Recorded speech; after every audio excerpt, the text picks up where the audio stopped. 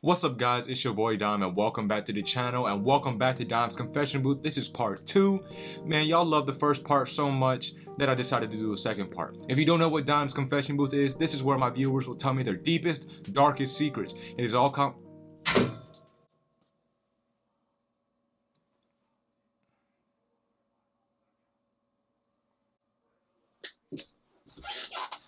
It is all confidential. Nobody knows who sent them. I don't know who sent them. Only the person who sent them in sent them. So let's get into it. All right, so this is gonna be our first confession. One time, I knocked a little girl over at King's Dominion, and when she fell, her lollipop broke and she started crying. I laughed.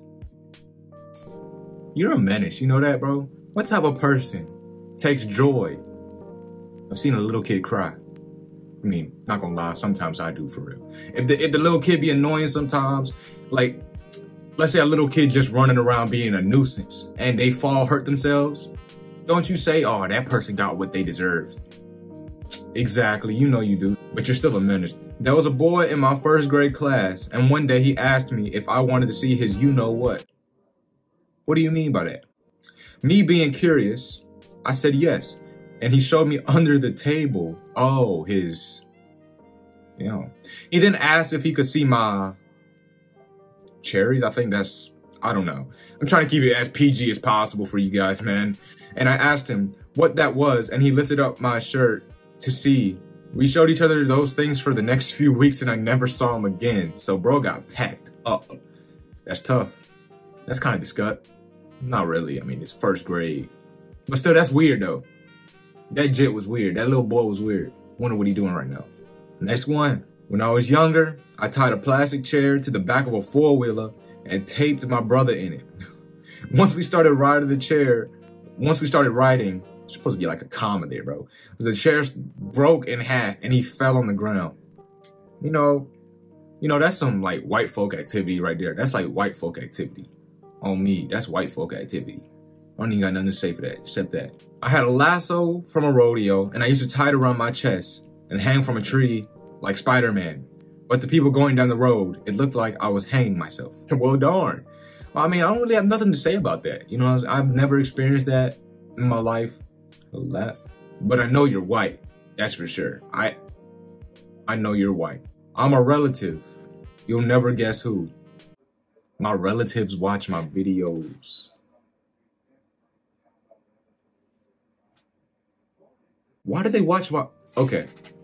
Gross warning. Okay, for the people who get triggered a lot, this is like a warning for you types. You know what I'm saying? One time when I was little, I pooped in a bag because I just wanted to, and I left it under the bathroom sink.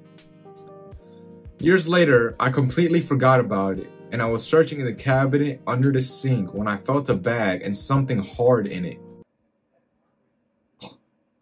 I got flashbacks from what I did those many years ago. And being the responsible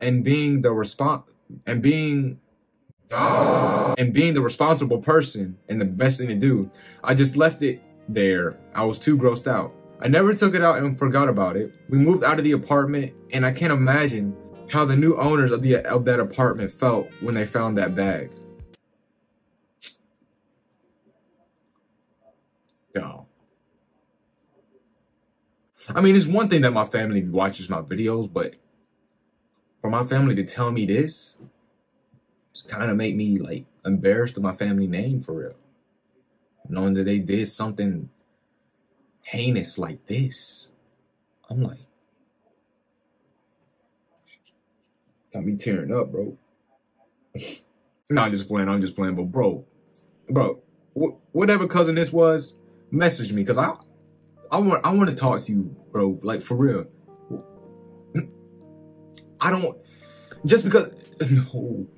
I don't care if you were little, bro. That's messed up. That's nasty. That's nasty. That's nasty. Messed up my whole mood, bro. Like, the first one has some crazy ones. Crazier than these. You know what I'm saying? But, like, messed up my... Let's go. Let's keep on going. I meant I'm never going to receive the love I give. I will always try to be the best for someone, and in return, I get nothing specific back. I feel so alone. I surround myself at all times to fill some sort of hole that's always been there. Art, I have a strong feeling this is the same person from the first video. If you haven't, go check that out. Basically, in the first video, I'm not going to tell y'all, but this person gave me a whole spiel, some crazy stuff going on in their life, everything, how they feel every day. I feel like this is the same person. And when you say, I will always try to be the best for someone, and in return, I get nothing specific back, what are you actually looking for? You know, because when you do a good deed, right? You do a good deed because you're a good person. And that's the right thing to do, right? That's the right mindset when you do a good deed. When you do something good towards someone, you don't have to, you shouldn't always try to look for what they're going to give you, because it is going to come to you without you trying to look for it. You see, when you say nothing specific back, what do you want back? Is it that you're looking for something so specific that when you don't get that, you get bummed out, which in a way, it's not good. It's not a good right of thinking. So whatever it is, bro, just message me or something, man. I feel like it is the same person. Message me about it. Message me, talk to me, man. My socials are in the description. Talk to me. You feel me? I once had to pull over on the side of the road because I was crying so hard I couldn't see, and a school bus was coming at me on some narrow back roads. Okay. Why were you crying so hard? What had you so sad, so upset, so flabbergasted, so bewildered that you were crying that hard? You feel me? But if you're typing this, I guess you're okay. So I'm glad the bus did not hit you. But dog, what are you crying so much about? I was once chased around my house with a butcher knife because I took the last cookie. What? I'm telling you, bro, this is another white person activity. Who chases their child around or chases somebody around the house with a butcher knife for taking the last cookie? Who's your father? Legend of Winning? I don't know. Nah, that's messed up. Why did I say love? Why? Why did I do that? Why did I do that? Anyway, what type of family you living in, bro? All right, let's get on with the next one, bro. These are some wild ones, man. This is why I love doing these, for real. I love doing these. I once ran across the school parking lot holding my, keep it PG, Matthew. I just said my real name. Well, y'all should know already. Because they were sore from my period. So when they bounced, it hurt. Y'all want to be going through stuff like that? I mean, I know y'all be hurting when that time of month come around, but like, they got your whole body. Another day, I'm glad I'm not a woman. Man, if you enjoyed these, man, like, comment, and subscribe to join the ride and be with your boy Dime, man. We are going to do another part of this. If y'all smash that like button for me, man, the like goal probably 10 likes, bro. And if y'all put some more in the confession booth, because like, it's going to be in the description below and also in the comments. So, without further ado, God bless. Peace out.